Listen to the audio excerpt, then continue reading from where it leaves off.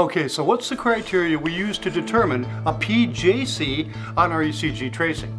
Well, the P stands for premature, which means this complex is going to appear prior to the next expected beat. So as you're marching out your R waves, this complex will come before the next expected complex.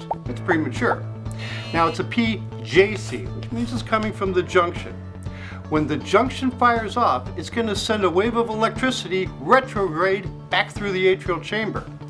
This will create an inverted P wave.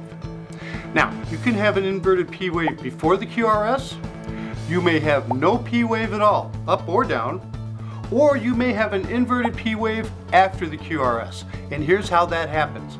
Remember, the conduction starts at the AV node and it moves in both directions simultaneously, down through the ventricles and retrograde through the atrial chambers.